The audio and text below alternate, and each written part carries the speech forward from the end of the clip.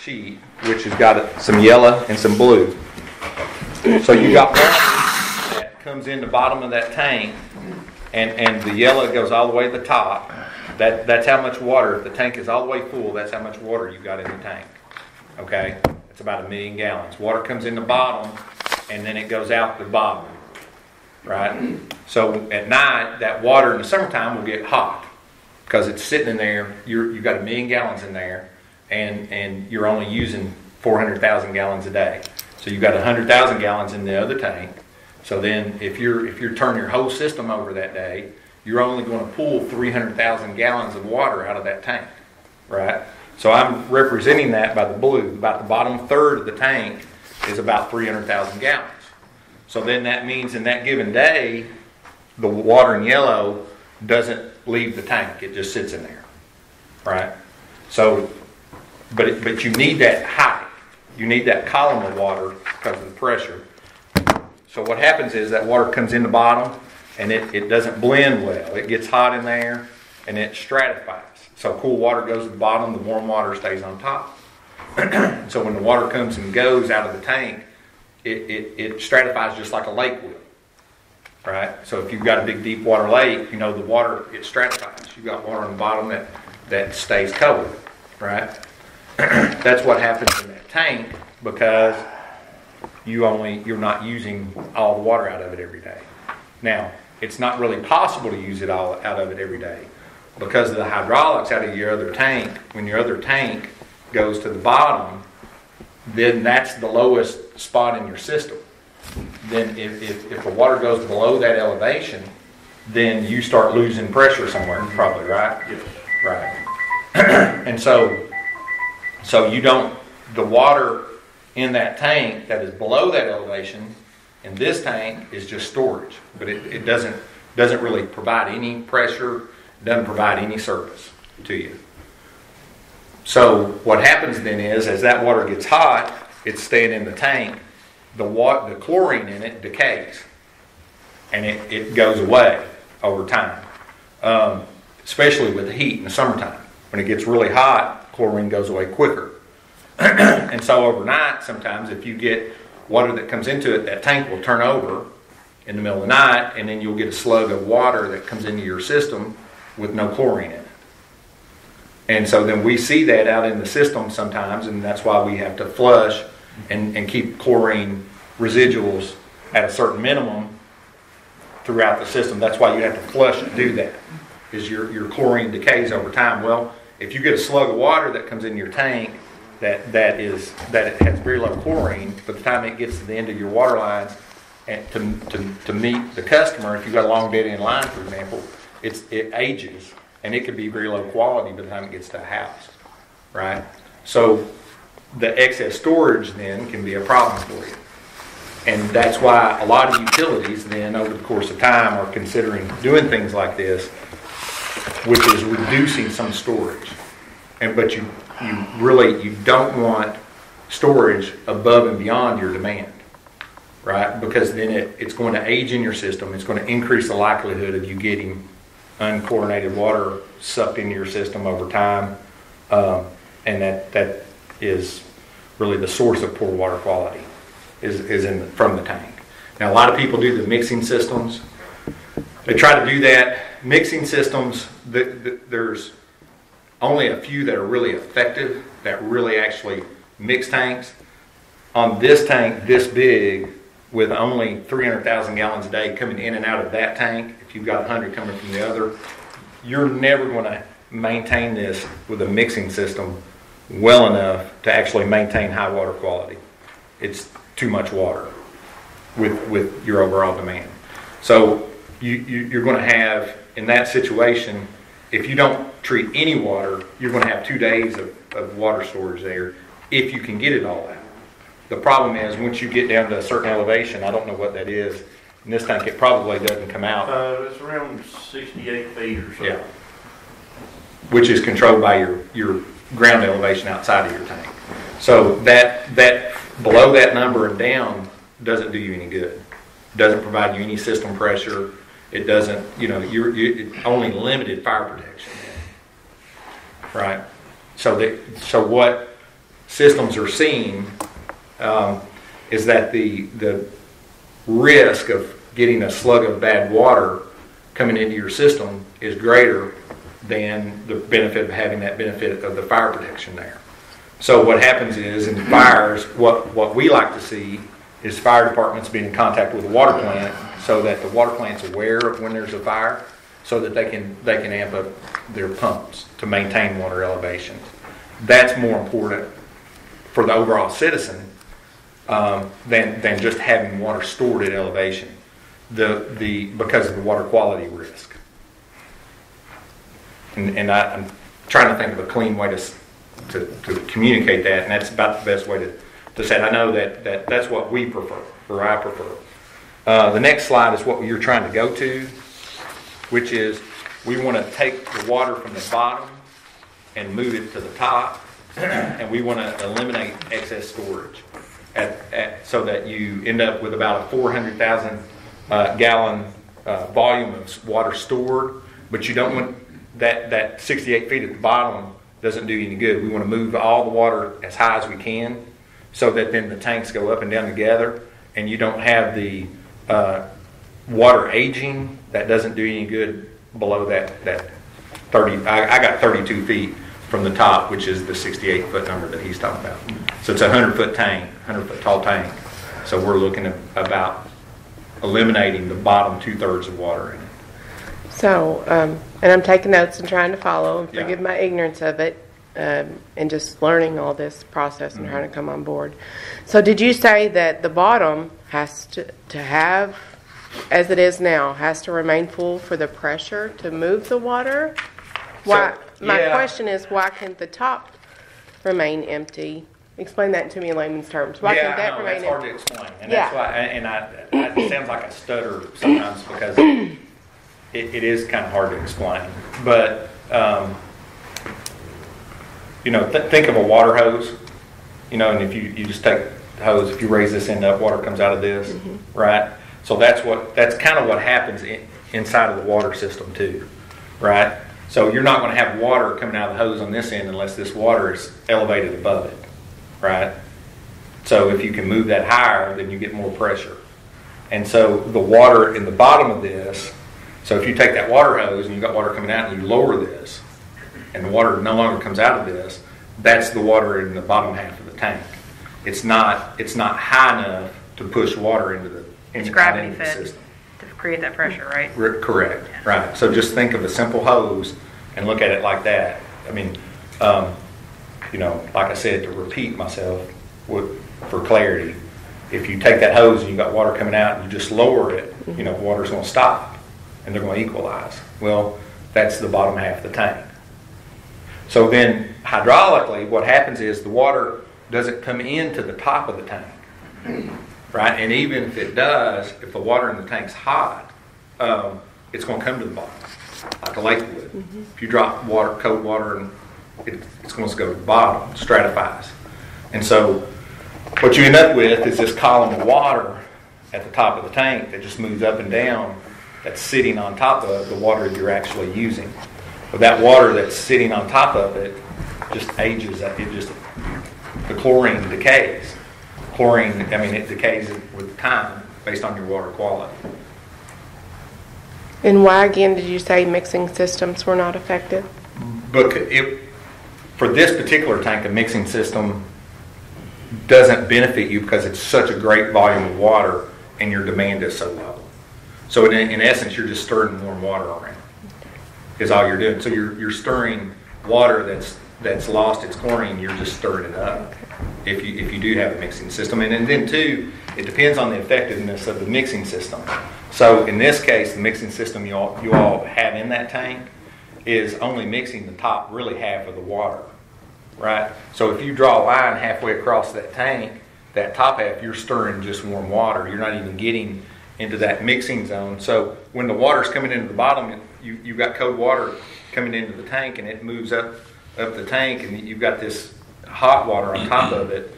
You're going to get a little bit of blending right there, but the stratification line is going to be about 18 inches. Right? And then inside of that, it's going to be trying to mix, but then it's not going to mix on up in the tank. So then even if you stir the top, which is what you all have in there, even if you stir the top, it's not going to penetrate that layer because of the density difference. And so looking at a lot of mixing systems, the only way that's really effective in mixing system is that true bringing in all the way to the top, bringing it in the middle, and then only bringing out in the bottom. Some of those systems work well, but at this volume, it's just tough to do. So historically, and again, I feel like I'm catching up. Why was it built to this scale? Why was it built this big? Well, that's why I started talking about regulations changing and things like that. There was a period where we were concerned about fire more than anything else. I think that was about the time around the Paxton Ball fire, I do believe, when that thing got Right, established, and they you know, kind of went off of that. You're not the only one. I mean, a lot of communities did that. And you just oversize the tank because you think, Lord, we got to have water.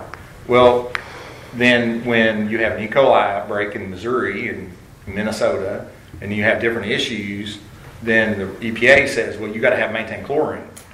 Well, now this is a problem for chlorine, which is an indicator for bacteria growth in your water system, right? And that's just one of the things you look at is but chlorine is your key indicator. I mean, that's why we measure for it every day, continuously. Curious, if it's a 1 million gallon tank and you're cutting it down to a third, is that even going to meet our demand? Well, it cuts down, but when you get to, I'm using thirds just for round numbers. Gallon tank too. Yeah. So what we're required to do is we do so the rules that guide you on what your storage have to be, you want a 24-hour storage. So if your demand's 400,000 gallons a day, we know we want at least 24, we want that much volume of water at elevation, right? And so that when I'm saying at elevation, you want the last gallon to also come out of the hat, cause a gallon to come out somewhere else. So you want your water hose above that elevation, that last 400,000 gallon, right? So you want 24 hours of storage and keeping that other tank, which we would want you to do. If you reduce this one to 400,000 gallons, plus or minus based on the radius of how they do the inside, if you get 400,000 gallons there and you still have your 100,000 gallons, it's a balance for growth. And also, you've got a little bit more than 24 hours, but it's a reasonable amount more than 24 hours that'll give you a little bit of protection against fires, a little bit extra protection if that's still a concern. But also, it gives you an amount that's reasonable enough that you can, you can maintain a good turnover.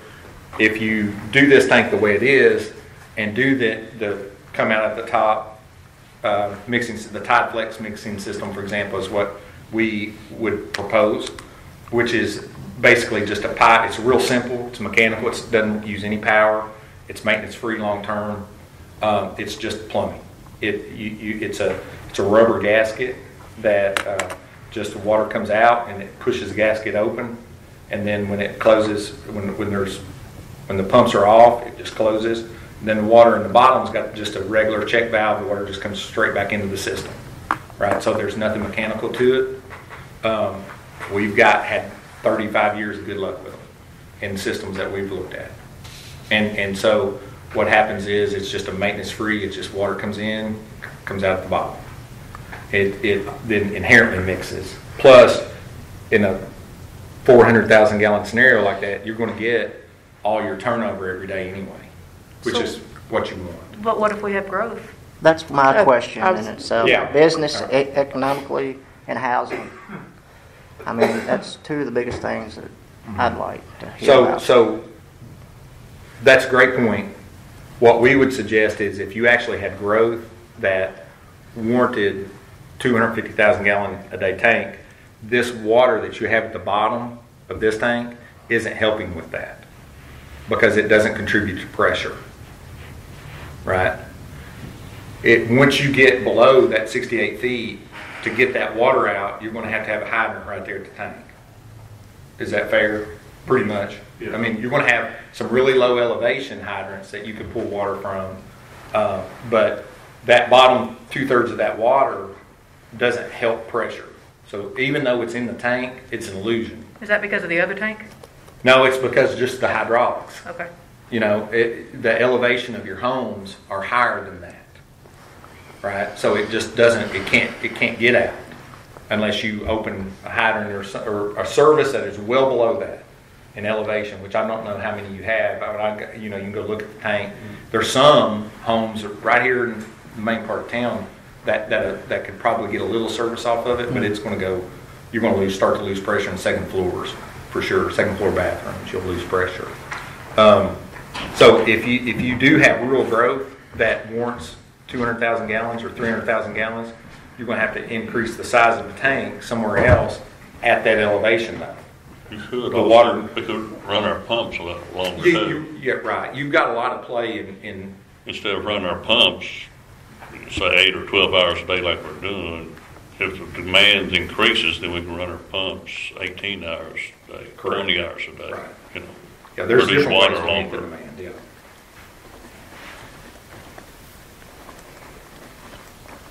So how much water do we make right now?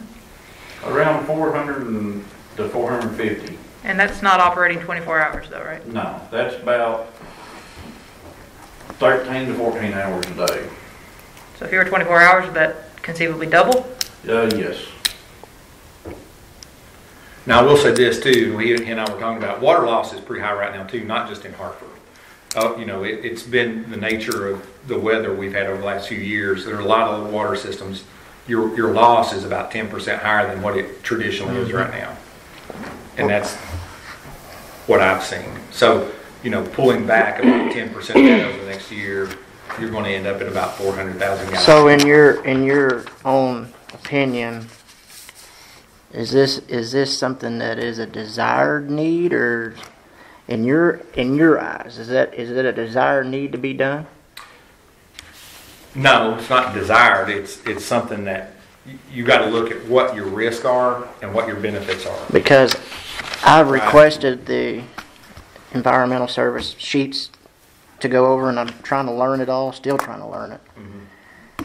And looked like there was an issue back in 2019, mm-hmm.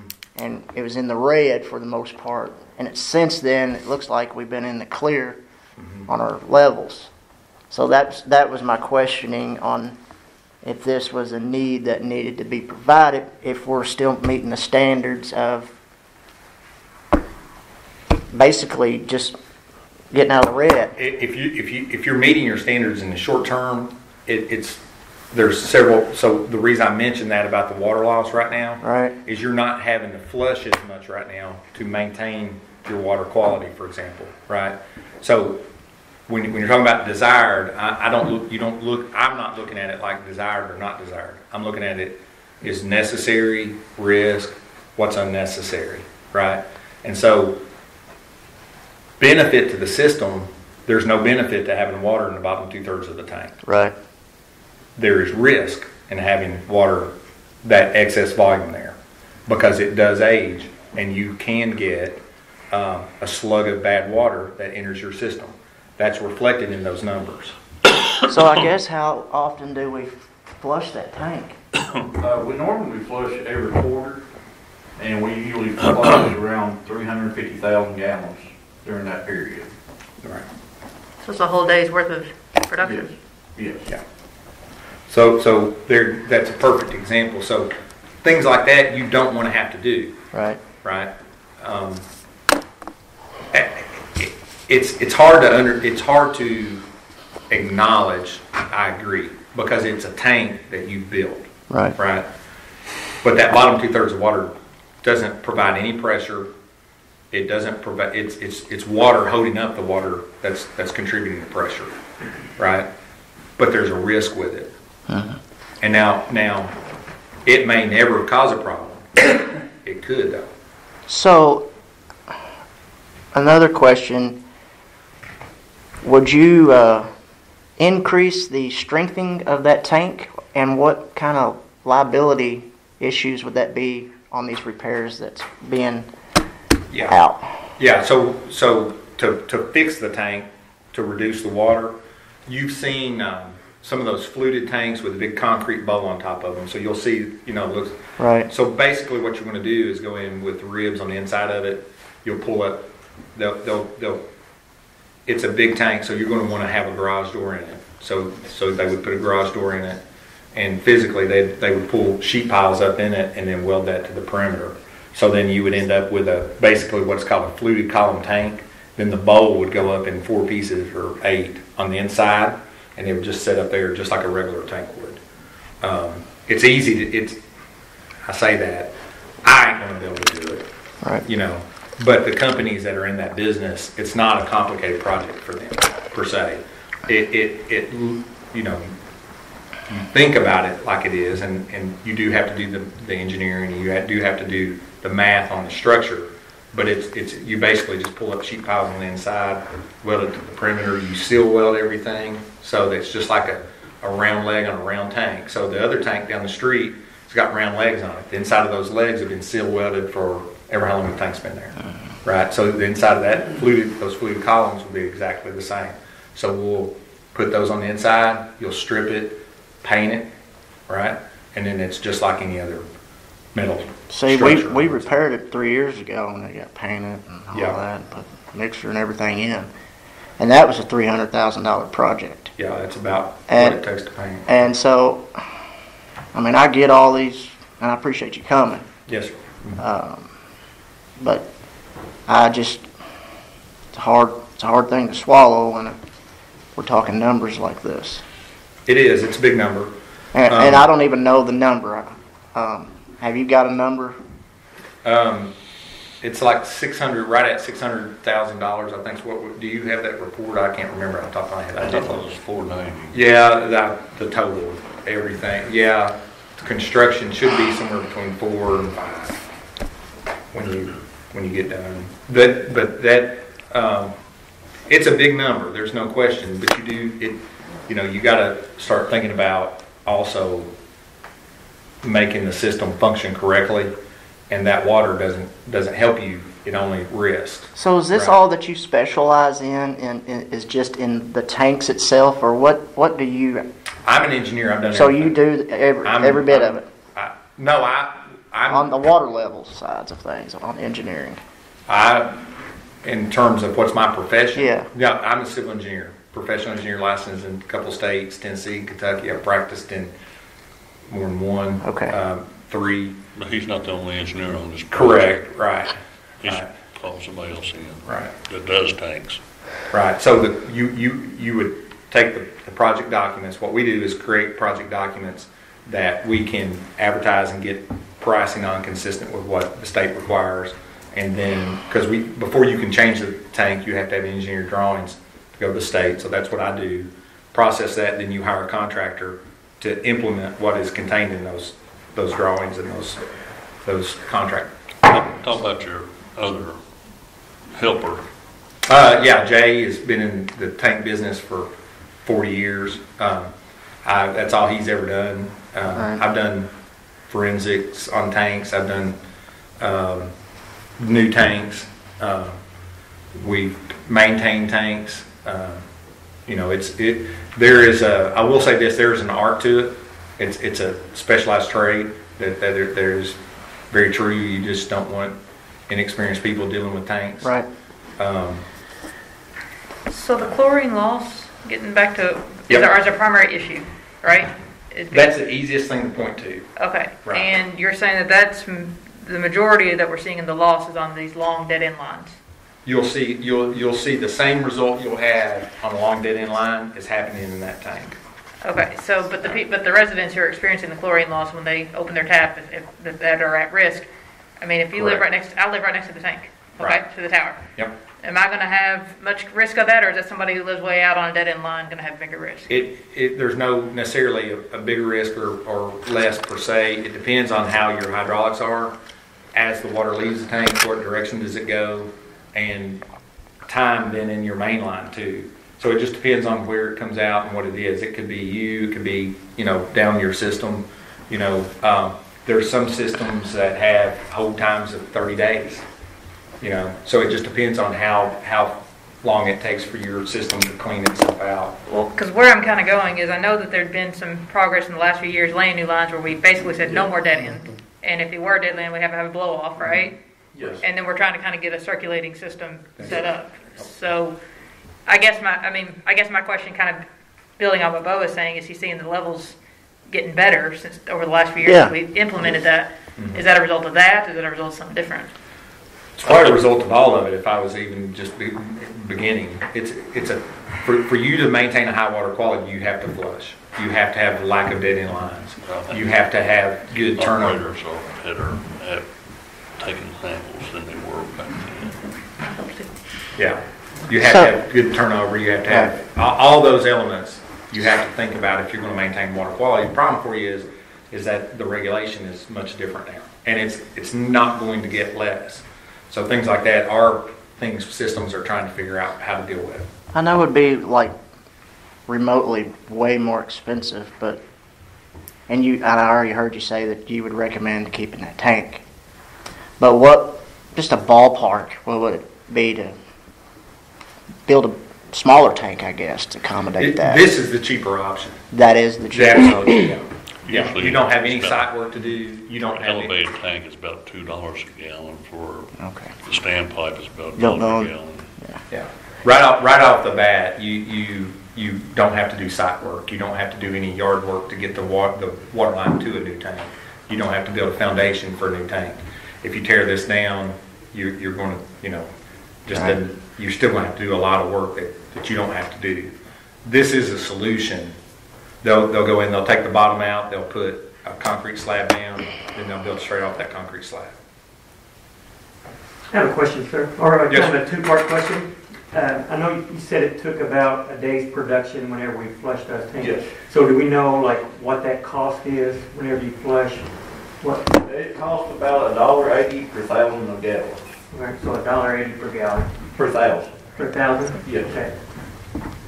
And then, is there a way to flush whenever you do flush it? Is it flushed back into our system where it just kind of like recycles that water, or is it just It flushed just out lost. into? It just lost into ditches, creeks, and So is there any way that the system could be where it would recycle whenever we flush that system? Would it recycle no, back? you wouldn't want to, because it would just recycle any of the dead water, any contaminants back into the system again. So when you lose chlorine, the odds of bacteria growth go up. So if you get a Bac-T, the only way to get rid of it is flush it out and then add chlorine back to it and cleanse that and bleach it out, basically, right?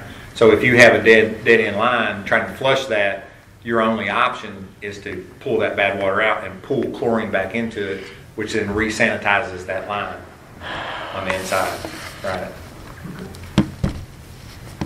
Thank you. Yes, sir. Following up on I have several questions, but following up with your line of thought, if we're dumping the water back out into the streams or whatever, and we're bringing the water from said streams, then we're going to have to decontaminate all that anyway. So what's the difference of emptying out the tank and decontaminating it, re-quarrying it, putting it back in there? I mean, I'm following his line of thinking. That's just silly, dumping it out there and then bring it back in some dirtier water. Yes. Well, I mean, you want to remove any of the contaminants in the water. You want to flush it out, bring new water in. I understand that, but that's not answering my question.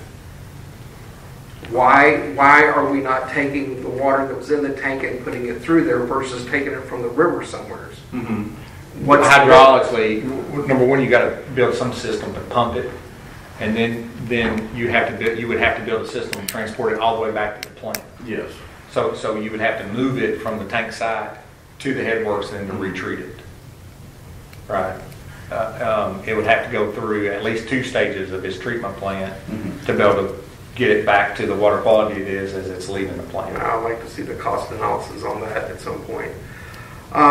Getting to the point that I know chlorine is 1.5 times heavier than water. So the chlorine is, like you said, is staying in the bottom half, the upper half gets heated and the chlorine disintegrates. Decays. Okay. But if we're bringing in new water, then it's just going to rise up. So if we're bringing in new chlorinated water to raise the bad water up, then where is this idea of the bad sludge coming through?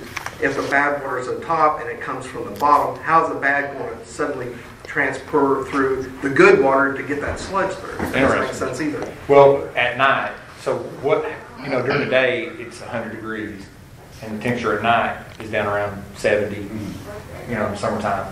So, and then in times of the year, just like your lake turns over, you know how a lake will turn over? That water tank will do the same thing. So it's all about temperature variation for that day. It stratifies. If you've got a hot column of water, it's aged, the right temperature happens, the correct temperature exchange happens for that night, and it will inherently mix when it does that. It does mix. So the chlorine and the bad water does mix, so you won't have that stratification. So I'm getting mixed terminology here. Yeah, I understand your logic, but when it mixes like that, you have the risk is that you have no chlorine with water that's been in there for 2 weeks with no chlorine that is now building bacteria that has then positive bacteria that enters your drinking water supply, which can cause the issues that other systems have seen. That's caused the state to react to say, you're going to flush this water, you're going to maintain a minimum chlorine level, you're going to do these things. The state requires the water systems because it does provide the layer of safety for the public. And so the only way to overcome that is to... Has the Department for Environmental Water Division come out here and tested the water to verify your findings? They don't do that. It's his job to maintain that water quality test. They're not going to come out there. They're going to look at his records, which is why you've got a lab, certified lab. Yes, we have a certified lab. Right, that does that. If I heard correctly, $350,000 a few years ago, I think it was said 2019, was purchased an agitator to mix the water and the chlorine. Who approved that if the system that you paid $350,000 for is not doing a quality job enough to keep it mixed? Who didn't follow through doing the research to see if it could not mix that kind of water? I can't answer that. I don't know. Well, I would like to know who did that. If it's not going to do an efficient job, then it should never have been purchased in order to spend another $600,000 for a device that shouldn't be there. Well, what I would argue also is that the tank being built in the way that it was, looking at the system's demand the way that it was, set you up. The original decision to build the tank the way it was is what set you up for where you're at today. While it was done in good faith, and I would argue that any council member that voted to build that tank did the best they could with the information they had at the time. Same thing for the people that voted probably to put the mixing system in.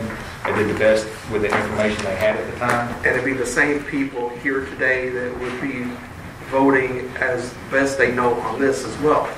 So I'm not having great confidence in this.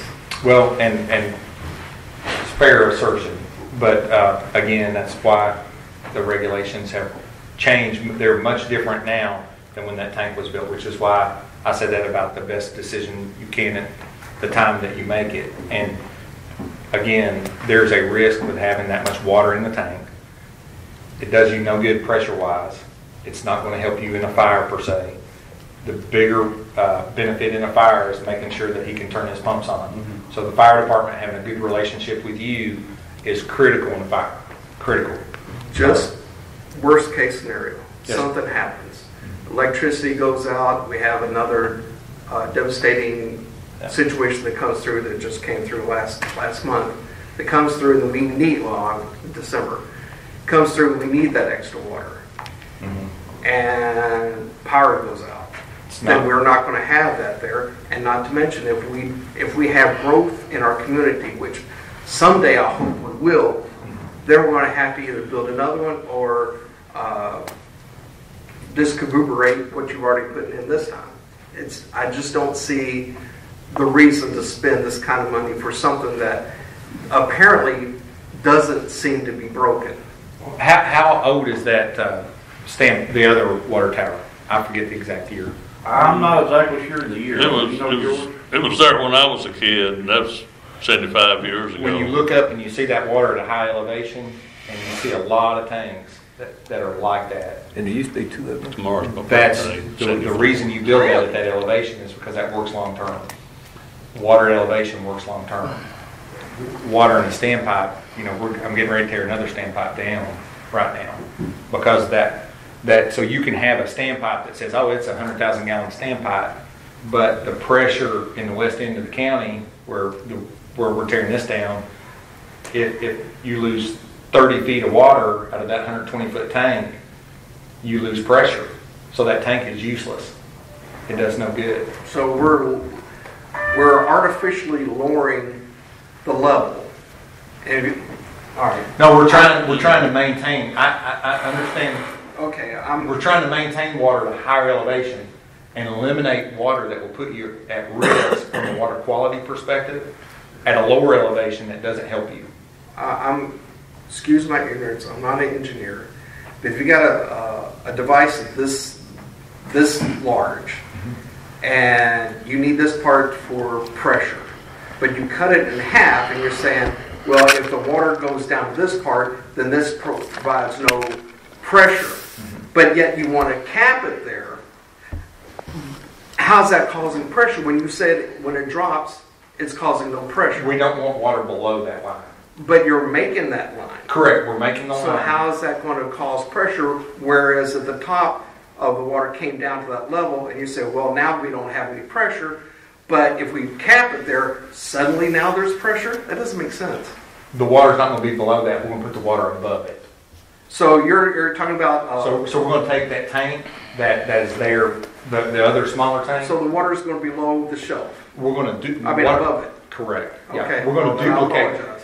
That's okay. We're going to do. It's it's illogical on its face because you see all this water stored and it seems like, well, that's water stored, but it's hydraulics. That the elevation of the water in the tank matters to the ground elevation. And I understand that. And so then the water below that elevation doesn't push water above this elevation. Well, when I was looking over the gentleman's shoulder there, trying to look at the chart, and the blue was below the yellow.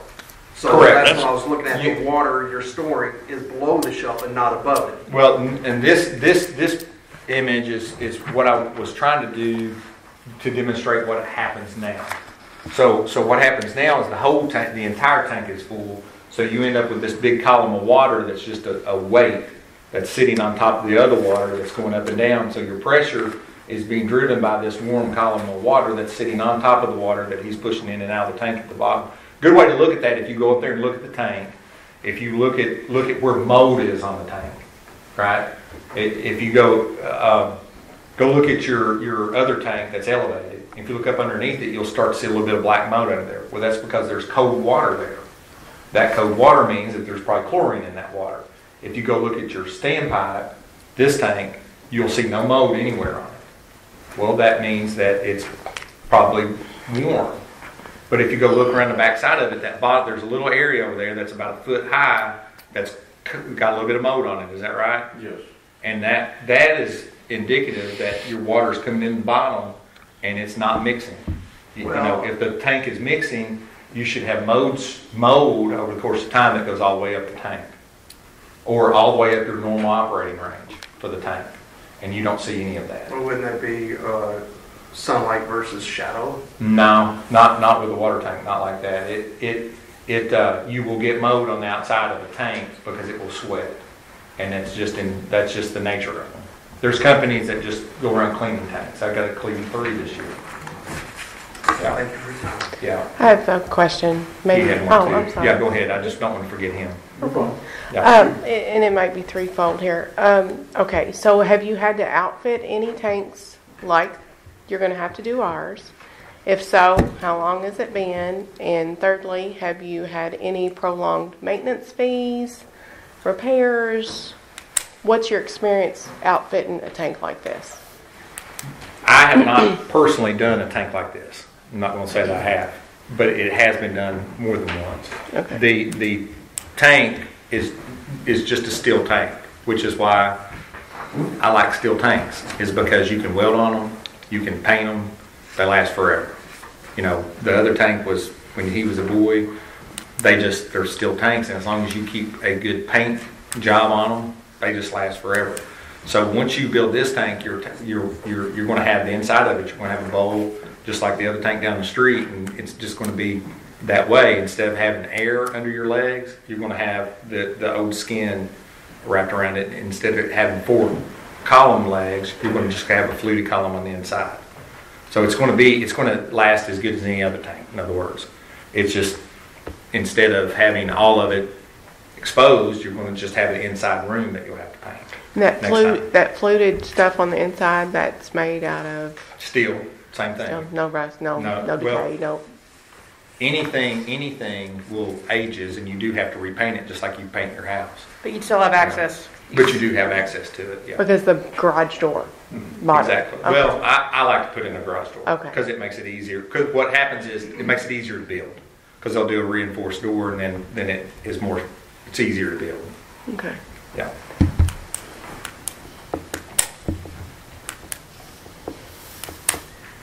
Any other questions? I don't know if I have any more. I believe you answered as you continue to speak. Oh, okay. Is there any way you have the water in the top and then put your floor in there for it to stay there? Can we have the bottom part fixed where we keep water that's not used in our water system for the fire department storage? It's not going to do any good. It's got a lot more efficient. So here's why it's important for the fire department to be in touch with him, because he knows where. I would encourage fire chiefs to be in close working relationships with him, and I encourage that everywhere. Because in a fire event, especially if you got a volunteer fire crew that comes in, if you got a bunch of volunteers, which I've been on them, you rush to the scene. You know a hydrant in this part of town, you'll run over there and you'll start filling your truck up there. And once you start, you'll fight the whole fire from that one hydrant, filling trucks up, running back and forth. Well, that line may be a 6-inch line fed by another 6-inch line 3 miles away, depending on, maybe not 3 miles, but a mile away, right? But if you go a block that way and go on the other side, it may be on an 8-inch main, and the capacity of this hydrant might be 900 gallons a minute versus 400 gallons a minute. And so your fire fill time might be cut in half to fill that truck up, just by, instead of going to this street, go to this street. So, we need to flush our hydrants every year to understand what's happening in our system, to understand. So fire protection is improved not necessarily by having water stored extraordinary amount of water stored. Fire protection is improved by understanding what happens in the system, to understand where I can get good water, where I can get two supplies. So if I have to have 2 trucks at the same time, if I pull this hydrant and go right over here and pull this one, they're pulling off the same 6-inch line. It does you no good. Your flow in each tank just went down. So having a working relationship with him to make sure he turns his pump on. If his pumps are on, the flow out of that hydrant might be 900 gallons a minute. If they're off, it might be 650. Right. So fire protection is improved, but and when they're fighting the fire, they're not coming to the tank to hook to it. They're hooking to a hydrant. So they're going to have 1,000 feet of hose on the truck. So they're going to, that's a pretty good radius. So they're going to try to find a hydrant and roll out hose to the house. Well, if the water's in that tank, it's going to, if that elevation is not helping you, his pumps being on will put water out that hydrant, not the tank. Right? So again, that relationship with him to make sure the pumps are on when the fire's on, that's what helps you with fire protection. Okay. Yeah. I just realized I asked 3 questions I didn't get an answer to, so I apologize again. No. When I said earlier, when you had the good water, as you call it, the chlorinated water on the bottom half, and we're only using the bottom half, right? Then we're not getting the sludge, the slug of bad water. Yeah. So explain why you're saying that we're getting a sludge effect. Slug, whatever. Yeah. Slug effect when the dechlorinated water is on top, but we're never using that. Mm-hmm. And since it's 1.5 times heavier chlorinated water, it's staying at the bottom. So we're never going to be using that. So why are you saying you're... Well, does a lake turn over? In the fall and the spring, a deep lake turns over, right? it flips. That's what happens in the tank. How often? You don't have any control over that. You don't know. That's the risk. So that's what the time risk. of year usually does it? You don't know. That's the risk part. And so the question is are you willing to risk? I've only known the lake flipping over during the summertime, so. It depends on the depth of the lake, how many times a year and that kind of thing. But you're right. At some point in the year, most lakes will flip over. Well, the point though is that you don't have any control over that. Just like we don't control when the lake turns, and there's a risk. And so if the water's not doing you any good, and there's a risk, that's why people are turning towards trying to tidy up their water storage in ways like this. Well, I know when a lake turns over, the water's not going up and down like it would be in a water container. So it's going to be constantly up and down. So I like to know the data, how often, if any, it actually flips over. I mean, I know you compare it to the lake, and I know a lake does. Right. But a lake is much deeper than a water tower. And there's not as much fluctuation. Well, it's not about the depth of the lake. Most people are aware of that. The same event happens in a column of water in the tower. It could happen more frequently here. It could happen many times a year. But it only takes once to have a problem. That's why people react by trying to correct it. Is because it really the reason you put the mixing system in originally was to try to keep that from happening. So do we know it's still occurring? It's still, you can look at the mode on the tank and know that it's not working. So essentially your proposal is increasing efficiency over excess water. So correct. Okay. Because excess water, there's no benefit to the excess water. So a more efficient system over just added volume makes more sense. More efficient system will save you money in the long term, right? And then it puts you in a situation. If electricity goes out, does your station have a backup energy source? Yes. Okay. So look at it like this too. The last ice storm, I was out of my house for like 7 days, right? It took us about 30 hours to run out of water. You're looking at just a few more hours, even if that water was helping you, at best a few more hours, when you're looking at 7 days. But then the problem is you've pulled all that bad water into your system. And so you don't want somebody, an elderly person particularly, that just, there's a risk there. It's a real risk.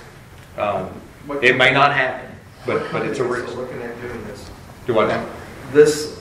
Have we got a bid from different companies having this project done? We will advertise that, and then what we'll do is we'll give the mayor the results of those bids. You'll open them here, and then so you'll have that information, and you'll have to go forward with that information. And you are a representative of who? Of EWC Engineering, which is me, and and Wet or Dry, which is Jay Hoffman. And what we do is we do the engineering, the science of it, and so I deal with the Division of Water. We do the engineering drawings. There's construction companies that do the work. You'll get your prices from them, and then that's the next step in looking at approving those prices. And do you benefit financially if you do this? Everybody's got to get paid, sir. I'm going to ask to get paid, my gain is not whether or not you do it. My gain is just advising you I would do it. I mean, like I said, we're tearing another standpipe down right now, in favor of elevated storage. It's got its place. I mean, there are situations where standpipes help. I mean, there's another one just down the street where I'm looking tearing this one down. The other one works perfect. It's just a pressure tank, feed a pump, and it pumps that direction, and so it works great. High turnover, a lot of water coming in and out of it. This is not that. This is tried to be two things and really for what this system needed was just one thing, which was elevated storage. It didn't need to be two things. And again, the building extra fire protection, everybody, That's what everybody did there for a little bit, and everybody thinks, man, that's a great idea. We've had a bad incident, now we know we've got stored water, but when the stored water is at low elevation, it doesn't help you. Real quick, what's the rationale between like a third of this and not a half? It's based on the elevation of the bottom of the other tank. Okay. And so the bottom's the bottom. So the bottom of your system, if you go look at the other tank, if you look at your elevated tank, you've got your riser pipe, which is the pipe coming up in the middle. The bottom of that bowl controls your system, right? Okay. So then what we want to do is make the bottom of this new bottom that is going to be on the inside of that tank approximately that same elevation. So what we did was we came just a little bit below that so that this tank will control pressure of your system. So then the O tank, if you need to take it off and you want to build a different tank or just take that one offline, you can. And we know that this tank will get water as far as you need to. So this tank will be the controlling tank. Okay. Right. Hydraulically.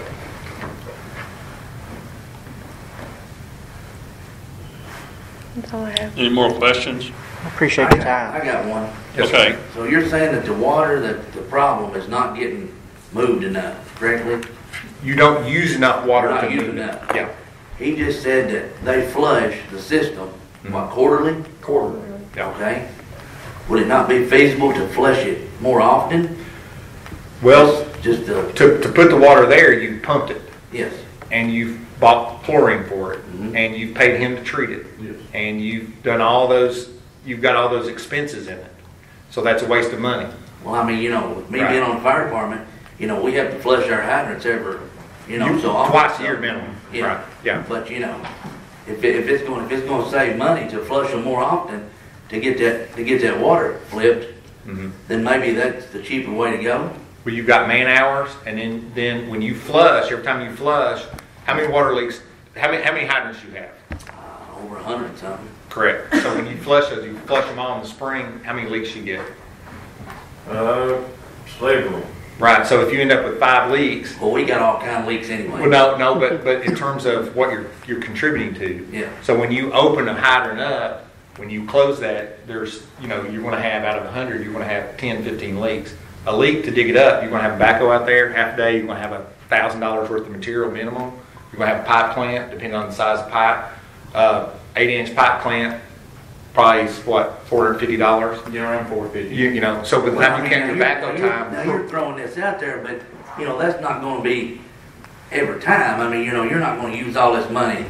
Well, I'm throwing it out there to demonstrate though that every year you have expenses, right?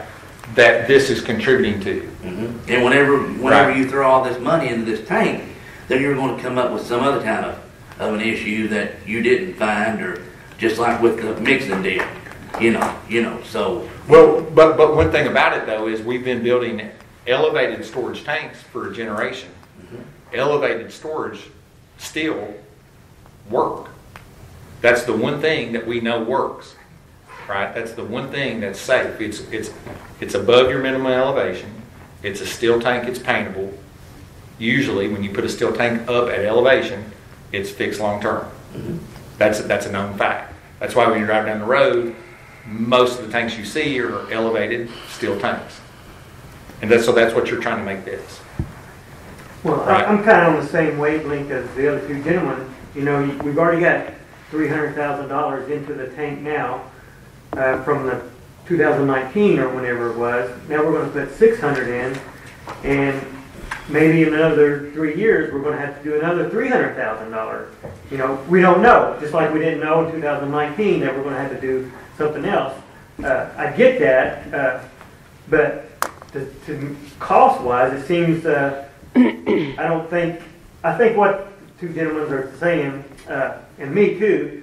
I think it's cheaper to fix the leak whenever a leak arises than spending the money out of Hartford's account for $600,000 whenever it's not a guarantee that it's going to last in three more years. We're going to have to do another $300,000. The $300,000 was for just routine maintenance. You got to do it every 20 years. Yeah. I mean, that was just. But 68,000 of that was for that mixer. Pardon? There was 68,000 that was on top of that for that mixer. Yeah. That was involved. But that was an attempt to try to solve some of this problem he's talking about, was try Do to, we know what our cost was on fixing the leaks, say, last year? Yes. I mean, that's what I wanted to ask. Well, so that's what I was trying to get to. So a couple different things. When you're talking about a $300,000 project, yeah, if $70,000 is for the mixing system, so we're not talking about a $300,000 mixing system. Painting the tank is part of maintaining Right. the tank. It's like changing the oil in your car. Yeah, You're but going to have painting the new tank that you put in, right? Yeah. So Well, painting we the have now tank, is already painted. painting the tank is something that you're going to have to do anyway, right? I'm not talking about painting the tank. I'm talking about the structural repair to the tank is different than that. The structural repair to the tank prevents the leaks theoretically because you don't have to flush as much. You don't have to do that. If you're going to fix a leak, what I was trying to get at is when you're getting into a leak, you're looking at somewhere between $5,000 and $7,500 a leak. Is usually when you totalize rock, you got to have two loads of rock. You know, 2 triaxle loads, depending on how bad the hole, how deep the hole is. You know, it could be any. You know, you got to go back and fix the pavement if it's in the road. That's 2 trips out there, right? When that stuff adds up, so every one of those you prevent, you save that much money. So it makes much more intellectual use of your money by not incurring those expenses. Because every leak you fix, then you've got another issue down the road, right? It's a pipe clamp on a main line that has potential. But again, we're still gonna have those leaks. You know, we got leaks all over the place. That's a fact, I think we right. done spent $600,000 on a tank. Right. Plus we got all these leaks that we want to fix anyway. Correct, but you don't have more leaks that you have to fix. So now, if you get those leaks fixed, you got a chance to get them done, and you're done. You're caught up. Hey, right? I don't think that's a guarantee, though. No. Well, I mean, you're always going to have leaks because you've got a water system. Is there a way that we can get a cost analysis for each year to repair those situations you were talking about in the past 5 years? Get an average cost of that, okay?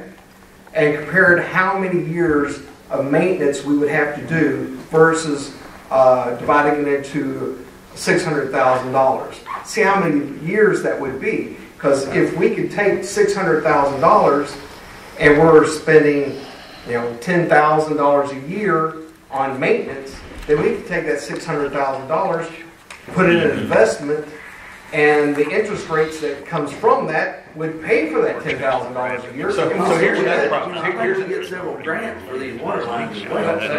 Say this. Here's another problem you got to look at.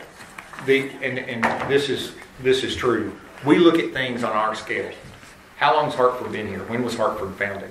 1808. That's exactly right. You're looking at a long time, 200 years.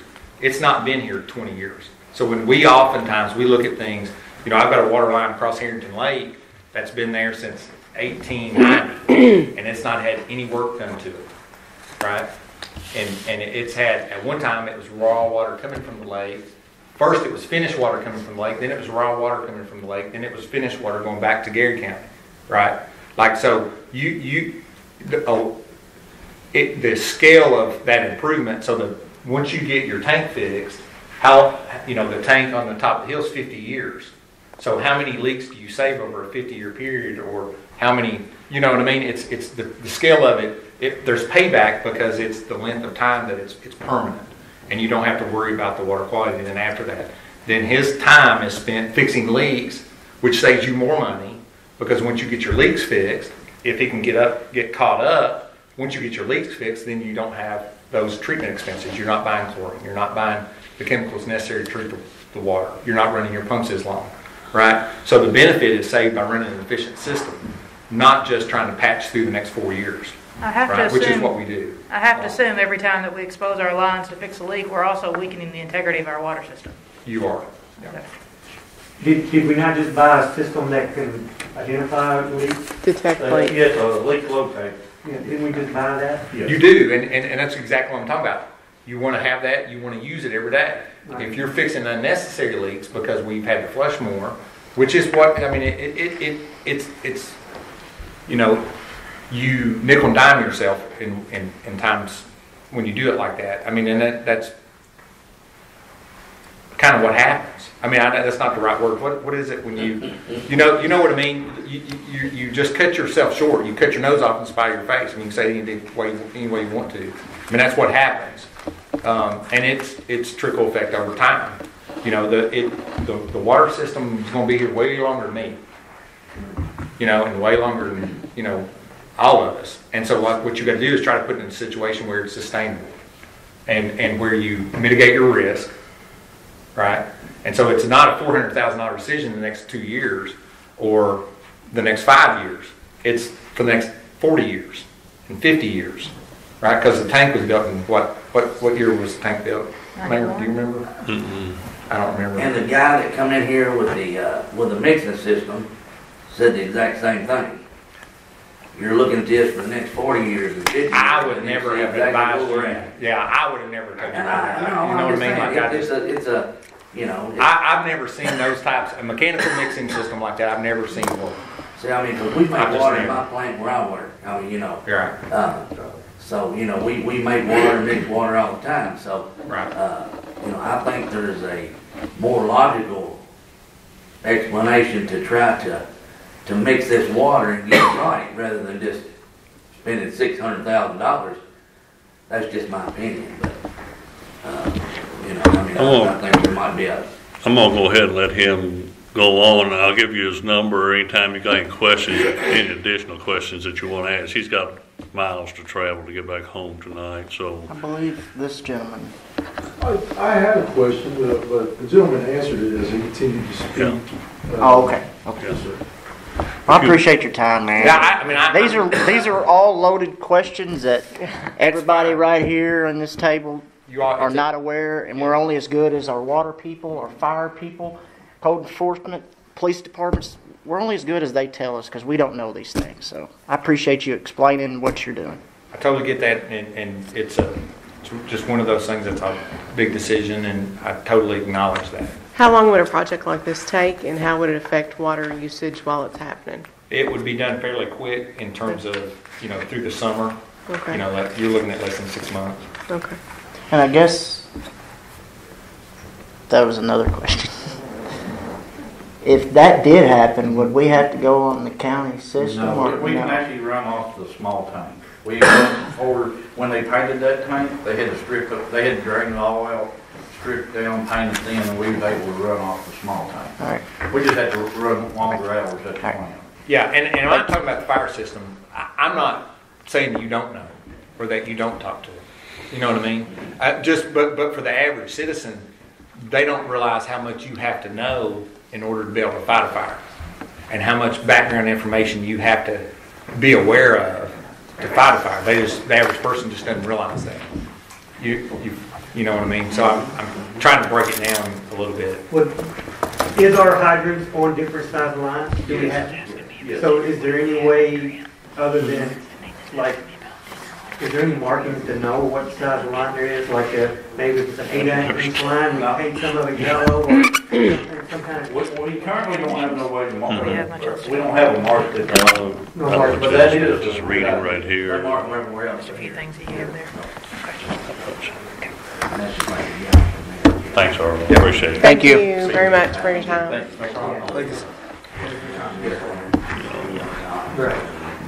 None of us are engineers. We just Sorry, thought this yeah. might Yeah. answer some questions. Yeah, that's why I have to ask. Yes, sir. You got good. I might have a question kind of unrelated to anything going on this evening. My name is Casey Banks, and I live at 333 Massey Lane. And I just wanted to know, as far as your residents here in Ohio County, where are they directed to go in emergency situations? Like, it was my understanding that we were going to have below freezing temperatures for the next few days in the forecast. And I have been partnering with HHERL, Healthy at Home Eviction Relief Program. I guess I made a mistake on my application somewhere along the way, but I contacted Kenergy there in Davis County to let them know that, oh gosh, I lost my phone, I lost my wallet. I didn't receive any paperwork from you guys in the mail saying that there was a broken arrangement or anything like that to make me aware that you all were going to come and try to cut this power off, right? Even though there was already a contract in place. So I made myself, made it to the library and made phone calls to let them know that I thought I'd made a mistake and that, I had myself and my dog out there at the home. I've been trying to do repairs on it. I've come to a point to where I think I've got a fire hazard out there at the residence. I don't know exactly what to do or where to go, but, right now I don't have power. These guys have, like you've got your office, it's closed every day, Audubon area or whatever it is, right, where they give you assistance. That place is closed every day at noon. Every day at noon, that office is closed. So what's been going on is I have the guy that's been my landlord. He has partnered with this Healthy at Home eviction relief program. He's rented this residence with the aforementioned knowledge of open and exposed wire that prevents a fire hazard at the residence. He's also, known mold on the underside of that home, standing that damn thick, and it's been rented to myself over 6 months. And now, Bud, I've come back to this town with information regarding the death of Corbin Asher Henry in Davis County. The investigation into that murder seemed like it took over a year, right? Now, I have information that, in my honest opinion, buddy, when I think about my friend Amy Rafferty that works at Audubon Area Head Start, I go and I pass by that building just walking by it, and there's an eye in the sky on the corner of that building. Not to mention, Davis County has a maintenance shed with gated entry for their police vehicles, for the city buses that run around the city. That gated entrance also has surveillance videos for surveillance cameras, right? Where my stepson was shot, buddy, was right across the damn street from where they had 2 eyes in the sky. And that investigation went on for over a year. And Bud, I don't like. What would you like the city council to do? I want to know where I go when I need help. Okay. If I may speak for just a minute, because you seem very stressed, so I'm hearing you, okay? And that's kind of what I do for a living. Specializing in that, so. Guys, I'm just here to say, I'm trying to get myself back into the workforce. I go back to work Monday morning at McDonald's, and I don't even, I'm not a sorry person. I would get out here and help you guys clean up whatever you need to clean up, whatever I could do. And we appreciate that. So I don't even know where to go for the Okay. evening with my dog to sweat out my car or to get a hot meal. We're city limits, so there's only so much we can handle. But listen, Audubon area, they surely close. Have you been down here at the community center or? That's what I'm saying. Being a resident has been here. They're off, and I'll get you some numbers before you leave. Okay. Without a phone. Yeah, posting note. I don't know where to go, how to call. Gotcha. Posting note. I'll write down some resources real quick. You see what I'm saying? So all I'm trying to say is that when I walk out this door, I've got my dog in my car. Okay. And Unfortunately, we don't know where we're going. Oklahoma County does not have a homeless shelter. We have some resources. With your landlord situation, I would suggest contacting. I would like to report that, man. Okay, the Kentucky Housing Corporation. I can get you the number for that because there's, you have certain things, and you're obviously under stress, and we feel that. So let me write down. Yes, sir. I'll research real quick while we're finishing our meeting. I'll write you down Yes, some ma'am. I important didn't want phone to numbers. disturb your meeting. That's okay. But there's only so much within our control within the city limits. Y'all go on real quick. Any other visitors wish to speak tonight about anything? Okay, Cliff. I'm not here to complain. I made some observations, and I'm going to ask you to consider some suggestions, if you will. I live on Render Street. Render is one of the 2 streets that cut through from 231 to Clay. They both get a lot of traffic. There are some drainage problems on Render Street. It's causing the street to decay and get potholes and stuff. From Madison Street, which is on the ridge there, down to Clay, which is headed northeast, I guess. There is no drainage at all on either side that's effective. There's a berm, like the street level is here, and then there's a berm 4 to 6 inches high on both sides of the street. So when it rains, everything comes off of Madison, it just comes straight down the street. Presents a lot of problems. It causes puddling. It causes all kinds of traffic issues. And you go out there right now, and I've got pictures on my phone. It's causing the street to decay. There's a leak in a neighbor's yard across from my house. It's been there about 5 or 6 months now. And there's potholes starting to come up in the street right there. And I'm afraid it's going to cost the city a lot more money to repave the street than it is to fix the leak. And then down at as you go from Madison down the hill up to Old Main, there's a drainage problem there. Every time it rains, there's a pool of water that goes all the way across the street. And it's pretty deep. One guy can fix it with a shovel in about 15 minutes.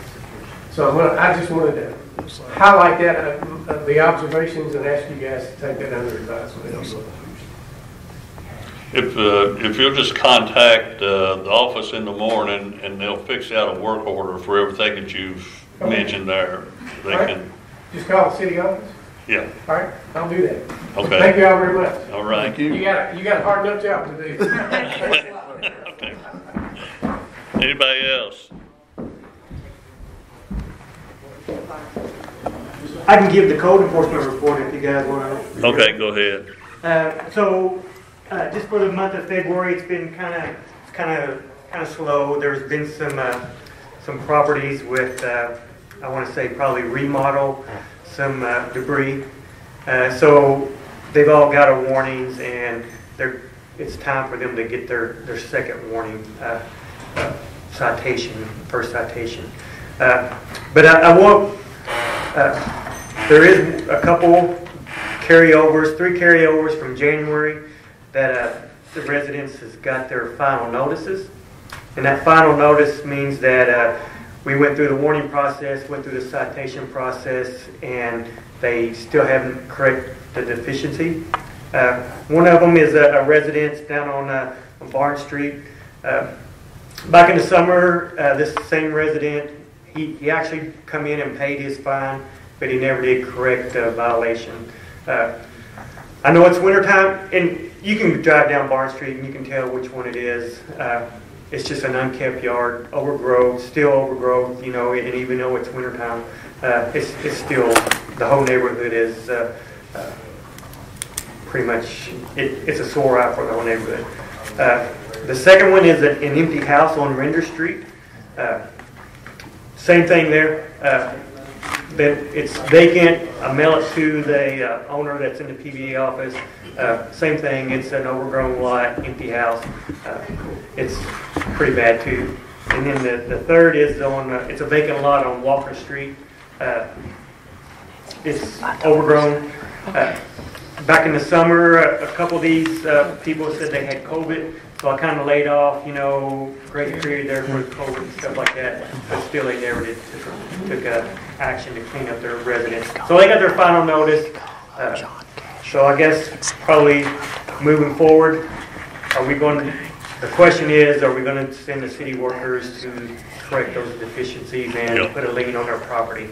Yep. I know that's the process and the steps, but just to bring you guys aware of that.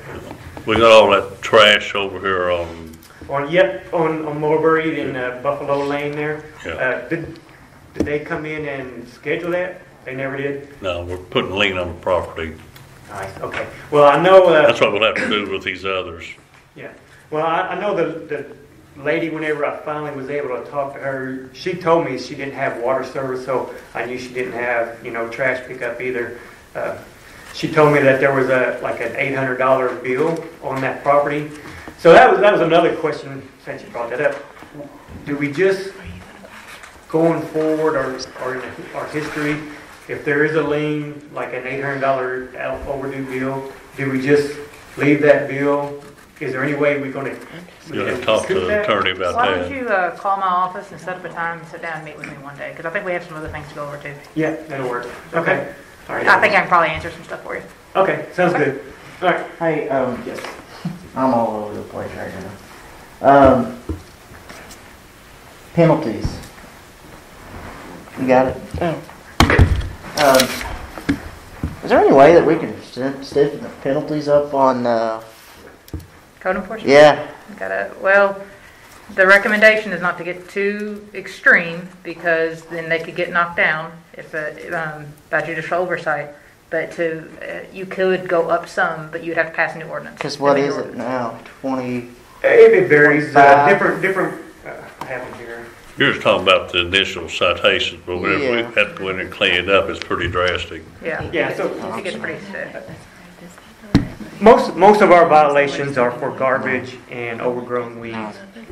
So the garbage, first offense is 10, second's 50, and the third's 75. And then the grass and weeds is 10, 25, and 50. So I know that we've had some residents that come in and pay their fine, but not everybody pays their fine. And I think probably the overall goal is to get the property cleaned up. And if it takes the 3, violations, citations, or whatever, and they finally move on it, I'm pretty happy that they finally cleaned it up. If the council would like, I can go ahead and pursue them, paying their fine. It's Well, to however me, you guys sometimes want what to go I forward. see in the long run of the code enforcement, let's just say if you give me a citation, I'm just going to pay the $25 and wait for another one to come in. Yeah, but that same next one's thing. going to be And that's 50 what- or 75. It's progressive. It gets progressive. So, Yeah. And that's what happened with the Barnes Street Yeah. residents. He paid his fine last year, but never cleaned up. there was one over there by the Chin's residence that was somebody called Yep. me about. He called Yeah, me. I went. And then, what's that street by Diane Lee? Oh, that's Mulberry. It's Mulberry. And then, I Yeah. got So several on that. Somebody called. yeah. So that gentleman, which is the one that the mayor put me on to, which I've dealt with him ever since I've been in this position, and he's not a very friendly. Kudos to you, Jeff. Every time I go there, I'm prepared for Yeah. cussing. I get that. But majority of his neighbors do call me and complain about him. So this gentleman, a little history about the gentleman. His sister is the overseer of his property. And so the notices and everything has not been working with him. So this past round, I've been sending stuff to his sister. She lives in Crown Point, Indiana. I don't know. Last time I sent stuff to his sister, he came into the office and he kind of, wasn't very friendly with the ladies here in the office. But he cleaned up a little bit then, but he's out of control again. And I think he's just he's a collector, a hoarder. I don't know however you guys want to describe him, but he does that. So yeah, I am working with the ones on Mulberry. But I'll Just call my staff and they'll set you up when we got some free moments. Okay. I think there's a lot that we could both. Okay. All right. Thanks, Jeff. All right. No problem. Do a fine Thanks. job. Thank you. Okay, next on the agenda is take a look at our minutes and approve or adjust them. Take a look at those. Whenever you're done, I'll entertain a motion to adopt those.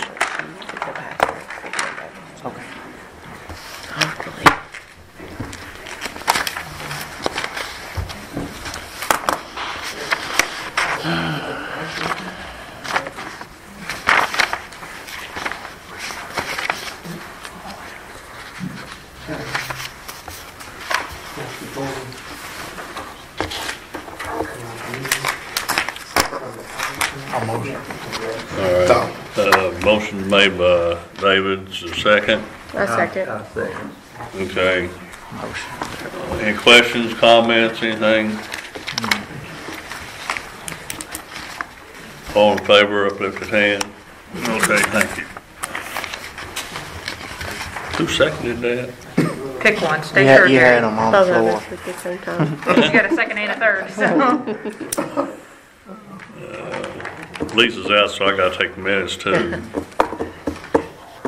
Let me know how that works out for you. It's Well, being recorded. that's why we're so- Who seconded it? Stay short or Oh, Jerry. Stacia. either one, yeah. Okay. All right, take a look at the finances. Did you vote on that, right? Everybody voted for it? ASAP. Okay.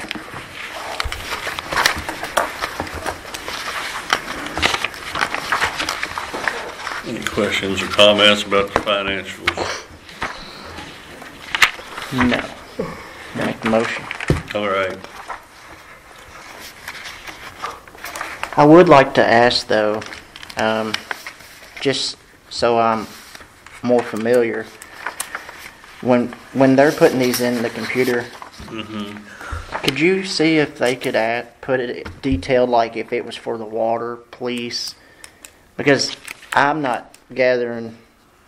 It's just all over the place. Okay. You know what I'm saying? Like what department is what? Because I'm just well, seeing it all as a whole picture. Atmos Energy would be. Yeah, that's all I want to know is what department is. Even if they go to Walmart or whatever, I just like to know. Okay. See, like this one right here, this Atmos Energy right here is for the fire department. You know? Right, I've seen some of those, but each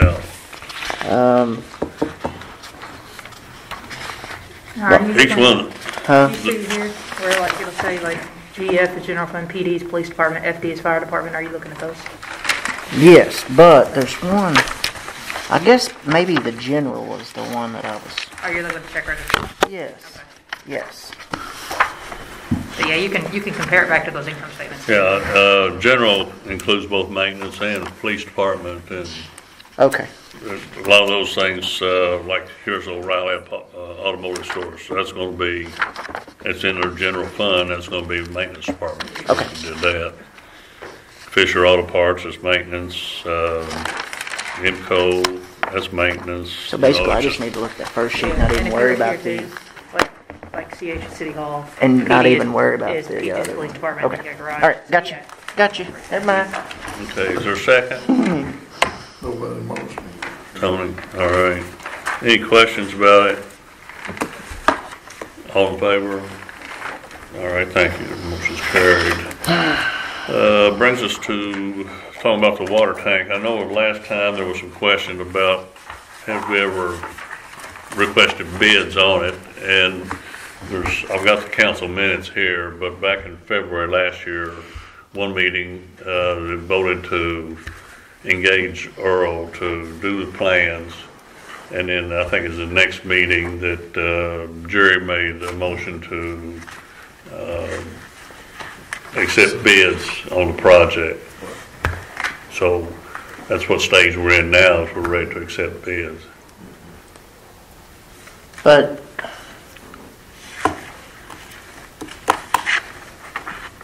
I believe you on that. It's there, but just because we are accepting bids doesn't mean we have to follow through. No, you don't have to with this accept any process. bids once they come in. You're just advertising. Right. Okay. We can do that then. Do what now? We can set the bid.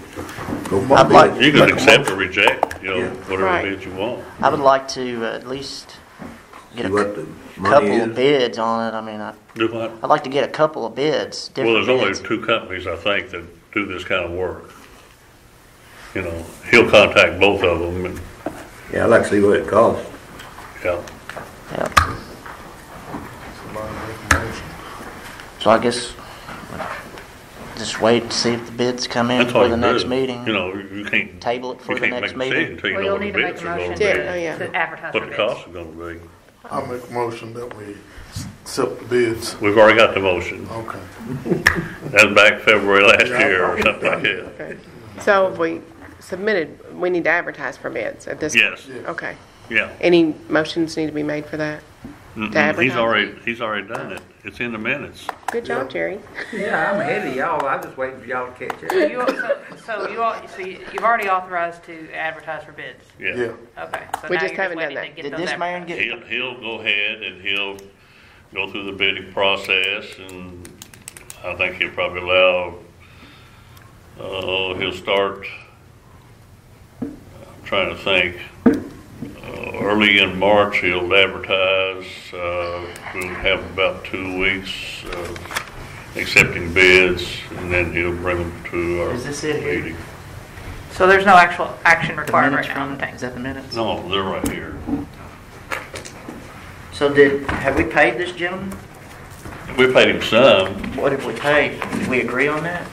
Yeah. When you said to engage him, you agreed to pay us. I want to see this. Oh, right here. While he's going over that, Mm-hmm. did you get your signatures from everybody? I got one from Ms. What's her name? It was on the back side. Okay, and then the Did I send it, give it to you? I don't know, thought I put that George. paper down there. I don't know what day tomorrow is. Are you? I know Natalie said we had something, and I said take that to City Hall. So I guess maybe you did. I got it from this lady right here. Okay, I think I got the other, but These do we down have here. their signatures anywhere? Huh? Do we have? Yeah, She normally attaches it. That's why I was curious. It's just not oh, attached. no. Okay. I thought I took it down to you. Yeah, I got know. that And I signature. thought I sent it back. But That's Okay. what I'm asking. Well, she's probably got it in the Okay. office. We just need to double check. Yeah. Okay, and then those ones right here. So this was on the previous council. Yeah, here's, right there.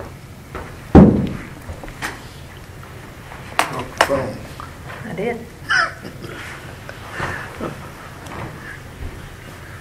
Okay, so here it is. Motion was made by Jerry.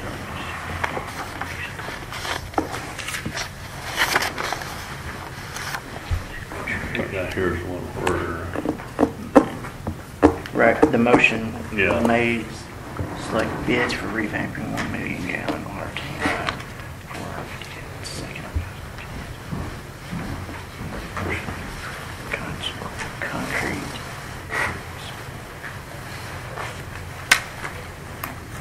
So I guess my question, that's all there, but where does it say that, why did we already pay him, I guess? when you engage him, Yeah. I mean, did we have a price on that during this 2019 meeting? on what it was gonna cost to do it? No. No. For his work doing that? For what he's gonna charge us? Yeah. No. In the bid, usually engineering fees and whatnot are kind of built in sometimes. So how much have we paid him so far then? I can't remember right off the bat. Was it about 4? About 16, I think it's about 16,000 or something like that. And so that was during this meeting here that was approved? The previous meeting over here was approved. For the money though? Well, we don't know how much it's gonna cost until he gets done with all the project. Okay. It's just part of the overall cost of doing the project, you know, whatever the engineering cost is. Okay, thank you. Okay, under new business here, we've got the first reading for ordinance 2022-01, closing this unnamed alley. You've got a diagram, or you've got a full explanation about the ordinance right there. The diagram probably is the best thing. It's between Smith Street and Thomas Street. Part of that was already closed. We closed it in a meeting because there was a tree growing up in the alley. We were gonna have to take it out. We just said we would close the alley and let the owners on both sides worry about the tree. And then we're closing the rest of the alley, the darkened part right there.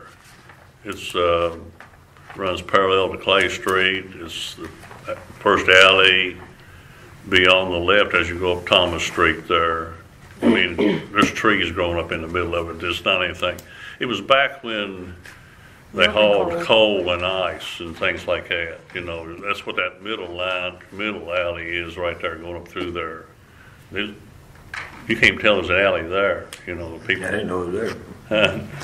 You know, We have several of them. There's a bunch of them like that throughout town. And, you know, people are maintaining it. We don't maintain it. We don't use it. We don't have any use for it. So anyway, it's just closing that part of the alley. Half will go to the owners on one side and half will go to the owner on the other side. So you need a motion to close it? yeah, well, we just, no, you can't, no. Gotta read it. You gotta First read reading of the ordinance. Oh, okay. Let me Just read it. go ahead and read the title up there. I'll go. Okay. City of Hartford, Kentucky ordinance number 22-01, an ordinance to close the remaining portion of an unnamed alley located between Smith Street and Thomas Street. Okay, that's first reading. I will have a second reading next month. All right. I was approached by a member of the Masonic Lodge. They wondered if they could put up signs at the entrances to town saying the Masonic Lodge meets here.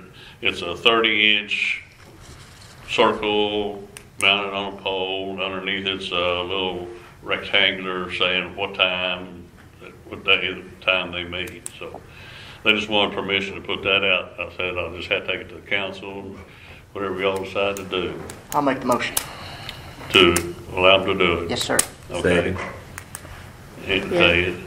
On that line, what happened to the veteran sign that used to be out here by 69 and Oakwood Drive for the veteran meeting? We blowed it down. You got what? We blowed it down. Really? I seen it laying down. Oh, is it down there? I go pick it up, put it back in there. Because I went down there. You know, I do volunteer work for the city, so I went down and picked it up. I think it's down at the shop. Okay. Well, that, and then we used to have another sign about someone from Hartford. I can't think of it. I don't know. Yeah, I think that one got taken down. Not that one. Okay. I know which one you're talking about. But there was a taller one, like an athletic person. Oh, Johnny Oldham? Yes. Home with Johnny Oldham? Yes. All of those got taken down all at once. I don't, yeah. Yeah, I don't know where that And they haven't been back in a long time. Probably that maintenance garage. I'm coming into some money, Me so too. I'm in a small position. I'm sure they're down at the maintenance garage. Don't know what condition they're in, you know, to put back up. Okay, got a motion and second. Any discussion regarding the Masonic Lodge's request? All in favor? Lifted hand. Okay, carried. I will note, George, that you might need to check with planning and zoning. They may have to get a permit. Do what now? They may need to get a sign permit from planning and zoning. They may want to check. Yeah. What'd you say? Planning and zoning permit for a sign. Yeah. I couldn't hear you behind that glass. Sorry. When I turn around, when y'all catches COVID. Okay. Places to be. That's the last thing on the agenda. Anybody have anything that you want to bring up? Make a motion.